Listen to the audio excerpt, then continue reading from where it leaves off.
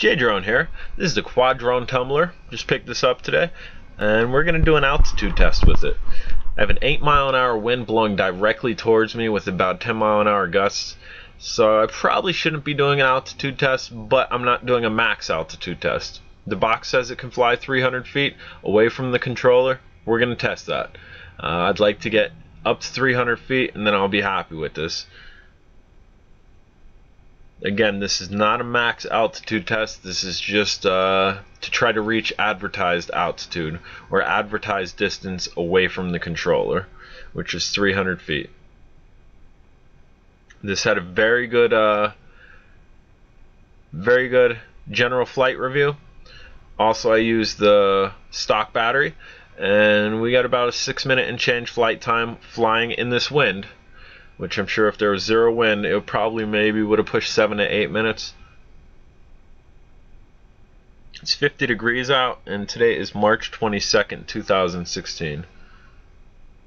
Again, this is the Quadrone Tumbler. And as I said in previous videos, the shell of this is just like the JJRC H8D and the DFD F183. The only main difference that I see, obviously a little bit in weight, it's a little bit lighter than both of them, but the gear, tiny gear that feeds the propeller, is plastic as opposed to being brass, which the other two are.